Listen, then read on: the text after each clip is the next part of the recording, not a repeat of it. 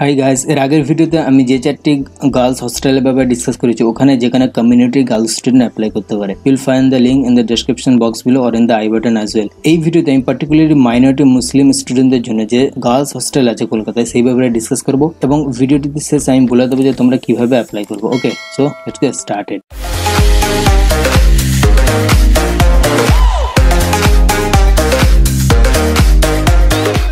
না, প্রথমে যে কলেজ আছে সেটা হচ্ছে Maulana Azad college girls hostel. এর লোকেশন হচ্ছে মহসিন স্কোয়ার, তালতলা কাছাকাছি, মিডল কলকাতা। এখান থেকে ধর্মতলা মেট্রো মাত্র ওয়াকিং ডিস্টেন্স 7 to 8 মিনিট এবং প্রচুর বাস যায়, কমিউনিকেশনের কোনো প্রবলেম হবে না। আর এটা খুব রিসেন্ট নির্মিত হয়েছে এই হস্টেলটা। এই হস্টেলে অ্যাপ্লাই করতে গেলে সিইউর আন্ডারে যারা ভর্তি হয়েছে বিএ, বিএসসি, বিকম এসব কোর্সে তারা অ্যাপ্লাই করতে পারবে এবং যারা post graduation only Maulana Azad কলেজে ভর্তি হয়েছে তারা অ্যাপ্লাই করতে পারবে। কোনো সেকেন্ড ইয়ার বা থার্ড ইয়ার এসব স্টুডেন্ট অ্যাপ্লাই করতে পারবে না। Now we'll move to the other details. Now admission details. Admission to the hostel will be conducted strictly through online mode.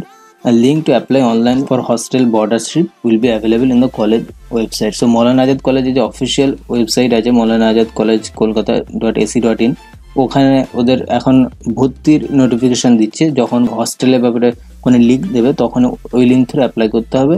আর যে other details, the students will be admitted to the hostel only after they have been admitted in the college, because তোমার college slip লাগবে। So আগে কলেজে ভর্তি প্রক্রিয়া সম্পন্ন হওয়ার পরে অ্যাডমিশন স্টার্ট হবে। List of candidates for admission will be prepared strictly on the basis of merit and district wise. তোমার রেজাল্ট এবং স্পেশালি ডিস্ট্রিক্ট এই ডিস্টেন্স ওয়াইজ রেজাল্ট ধার্য করা হবে। Applicants from remote districts will be given preference. যত দূরে বাড়ি হবে তার প্রেফারেন্সটা বেশি হবে। নাও আদার্স যেগুলো আছে, বর্ডারশিপ will be given to easy students for a maximum of 3 years. একদম যারা সদ্য ভর্তি হয়েছে সেকেন্ড ইয়ারদের কোনো দেওয়া হবে না এবং 3 ইয়ার্সই হবে। কেউ যদি কোনো ইয়ার ল্যাগ করে তার জন্য আবার এক্সটেনশনও হবে না। এবং পিজি স্টুডেন্ট যারা অনলি মৌলানা আজাদ কলেজে আছে তারাই অনলি অ্যাপ্লাই করতে পারবে for maximum of 2 years. Non bona fide borders are not allowed to stay in the hostel. হস্টেলের ভিতরে কাউকেই প্রবেশ করতে দেবে না, একমাত্র যার বর্ডারশিপ আছে। এবং সবসময় প্রথম তাকে সবসময় পে স্লিপ কাছে রাখতে হবে, যে হস্টেলে যে পে স্লিপ থাকে যতক্ষণ না তাকে গার্ড চিনতে পারছে আর কি। আর অনলি গার্জেন ভিতরে অ্যালাউ করবে না, বাট মিট আপের জন্য হস্টেল প্রেমিসের কাছাকাছি অ্যালাউ করতে পারে। নেক্সট হচ্ছে যে হস্টেল চার্জেস। স্টুডেন্টস এইখানে যে ডিটেলস দেওয়া আছে এই চার্জেস কিন্তু ভ্যারি করতে পারে। বয়েজ হোস্টেলের ক্ষেত্রে যেমন সিকিউরিটি ডিপোজিট 3000 থেকে 5000 নেয়, তো মেবি গার্লস হোস্টেলের ক্ষেত্রেও নিতে পারে। অ্যামাউন্টটা এখানে ওদের ওয়েবসাইটে লেখা আছে এত, কিন্তু এটা ভ্যারি হতে পারে। কিন্তু যেমন বেকারের ক্ষেত্রে কি হয়, ওখানে যেহেতু এটা গভর্নমেন্ট হোস্টেল তো থাকার জন্য বা ইলেকট্রিসিটির জন্য কোনো চার্জ নেয় না। অনলি ক্যান্ডিডেট যদি সে ক্যান্টিনে খায় তো ক্যান্টিনে খরচা, নাহলে সে বাইরে খায় তো বাইরে খরচা। হস্টেলে কিছু খরচা দিতে হয় না, একমাত্র ওই ওয়ান টাইম যে সিকিউরিটি ডিপোজিট ওটা ছাড়া। এবং এই গার্লস হোস্টেলটা মেবি যদি শুধু ক্যান্টিনে খরচাটা দিতে হতে পারে, ইলেকট্রিসিটি নাও নিতে পারে, বা যে হস্টেলে যে আদার চার্জেস ওইগুলো নাও নিতে পারে, বা নিলে ওয়ান টাইম নিতে পারে। The borders must not remain outside the hostel after 10 PM। 10টার সময় গেট বন্ধ হয়ে যাবে। Gate will be close at 10 PM এখানে লেখাই আছে। আর ডাইনিং হল, ক্যান্টিন 10:30 বন্ধ হয়ে যাবে। ওয়াকআপ বোর্ডের 2টো হস্টেল আছে এবং এই 2টো হস্টেল খুব পপুলার, ম্যাক্সিমাম এখানে অনেকে অ্যাপ্লাই করে। তো প্রথম যে হস্টেলটা দেখতে পাচ্ছ কলকাতা মুসলিম গার্লস হস্টেল বা শর্ট MG হস্টেলে বলে একে। তো এর ক্যাপাসিটি হচ্ছে প্রায় 250 জনের কাছাকাছি, ঠিক আছে, 236 জন। এর লোকেশন হচ্ছে পার্ক সার্কাস 4 নম্বর ব্রিজে, ওখানে দিলখুশ স্ট্রিট। এখানে যে কোনো ধরনেরই তুমি বাস এবং প্রচুর অটো যায়, আর ইভেন ওখানে ট্রামও যায়। সো কমিউনিকেশন খুব ইজি, কোনো প্রবলেম হবে না। নেক্সট যে হস্টেলটা আছে আর একটা, এই হস্টেলটা এরও সেম লোকেশন, একই লোকেশনের মধ্যে পড়ে এবং এখানে মোটামুটি সিট ক্যাপাসিটি 120 জন মতো। ওকে, না এবার আদার যে ডিটেলস আছে ওই ব্যাপারে ডিসকাস করবো। হস্টেল চার্জেস 1200 থেকে 2000 পার মান্থ ইনক্লুডিং ফুড কিন্তু 2 টাইমস মিল দেবে। আর সিকিউরিটি ডিপোজিট 1 টাইম নেবে 4 থেকে 6000। এটা অ্যাডমিশনের সময় তোমাদের বলে দেবে কত আনতে হবে।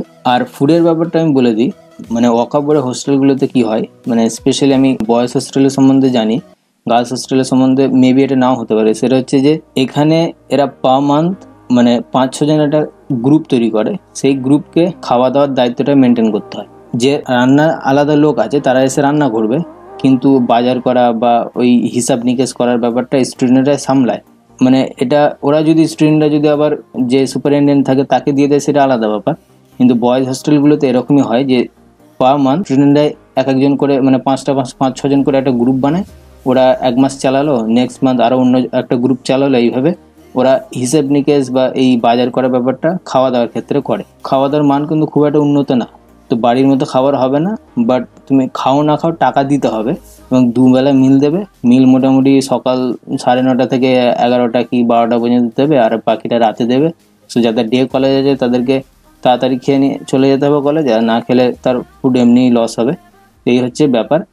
আর মেবি গার্লস হস্টেলের ক্ষেত্রে ওদের হয়তো সুপারিনটেন্ডেন্ট মেনটেন করতে পারে ওদের এইসব যাবতীয় ব্যাপার, যে সেটা জানিয়ে দিলাম। এটা বয়েজ হস্টেলের ক্ষেত্রে হয় না। Necessary documents, distance certificate from BDO, এটা তো সব হস্টেলের ক্ষেত্রেই লাগে। আর কলেজ অ্যাডমিশন স্লিপ, আইডেন্টিটি, আধার কার্ড, ফটোকপি এসব লাগবে। নেক্সট হচ্ছে যে এলিজিবিলিটি হচ্ছে any Muslim female college students পারসিং any graduation R equivalent course from any university in Kolkata. না, এখানে যে কোনো ছাত্রী, মানে সে বিএ হোক, বিএসসি হোক, পিজি হোক, বিকম হোক, এলএলবি হোক, প্যারামেডিক্যাল হোক, সে অ্যাপ্লাই করতে পারে। এবং সে যে কোনো ইউনিভার্সিটি হতে পারে, মানে সে প্রেসিডেন্সি হতে পারে, যাদবপুর হতে পারে।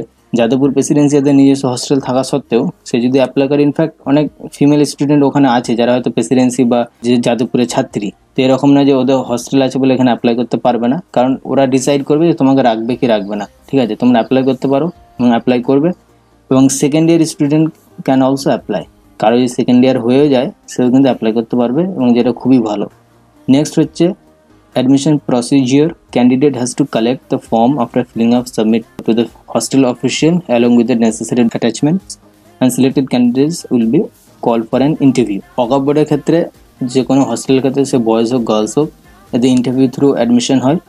তো এদের ফর্ম জেনারেলি এদের হস্টেল থেকেই পাওয়া যায়। তো এখন যেহেতু করোনা চলছে, অনেকেই জানে না যে কি অ্যাডমিশন হবে কি হবে না, এই ব্যাপারে সবাই আনশিওর। তো সেক্ষেত্রে তোমরা ওদের কন্ট্যাক্ট করতে পারো, যেদের ওয়াকআপ বোর্ডে মেল আছে, ফ্যাক্স নাম্বার আছে। এবং তারপরেও যদি না রিপ্লাই পাও, আমি গার্লস হোস্টেলের সঙ্গে তো আমার কোনো নিজস্ব কানেকশন নেই, বাট বয়েজ হোস্টেলের সঙ্গে আছে। বয়েজ হোস্টেলের যে সুপারিনটেন্ডেন্ট আছে তার একজনের নাম্বার আমার কাছে আছে, এবং আমি এই নাম্বারটা তোমাদেরকে দিয়ে দিচ্ছি। তোমরা কন্ট্যাক্ট করে জেনে নিতে পারো যে অ্যাডমিশন হবে কি না, কারণ ওয়াকআপ বোর্ডের ব্যাপারে নিশ্চয়ই অবগত থাকবেন ইনি, মানে সে গার্লস হোক আর বয়েজ হোক। তো এটাই আমি হেল্প করতে পারি, এর বেশি আমি কিছু করতে পারছি না। So I hope it has been helpful for you.